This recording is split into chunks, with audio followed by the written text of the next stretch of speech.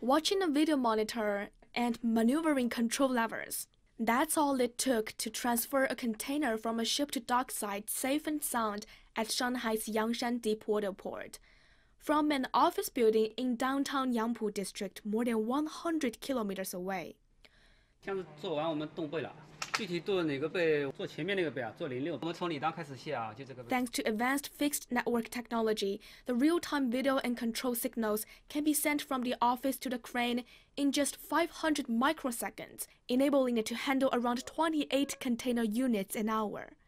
That's a lot more convenient for everyone. It shortens our commuting times, saving us more than an hour by not having to cross the Shanghai Bridge.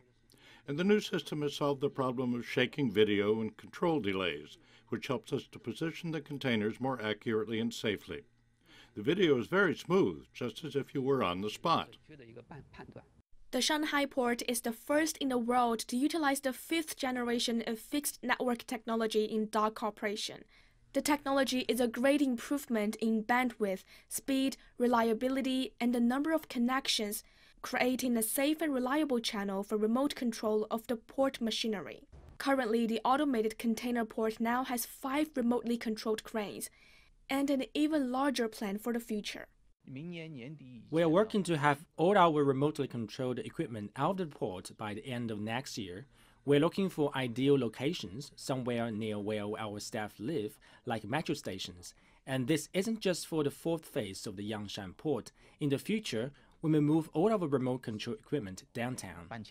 Huang says the company is now working with universities and colleges, research institutions, and leading industrial companies to move the new technology to ports around China and even to more overseas ports. Still, continuing skyrocketing freight rates across the globe indicates that improving container operation efficiency is far from enough. Shanghai Port last month launched a new empty container distribution center as part of its efforts to ease the container shortage by accelerating the turnaround of empty containers. Storage yards in Yangshan's 2 docks will see container storage capabilities greatly enhanced by the beginning of next year. They'll be able to stack around 100,000 containers. And we're working to improve our booking time from 48 to 72 hours, because the earlier the plans are made, the more accurate the berthing can be. Shipping companies will also be able to advance their scheduling times.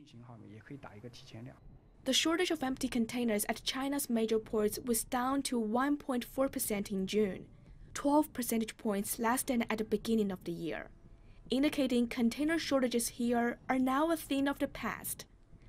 And they're moving a lot faster too, thanks to all that new technology.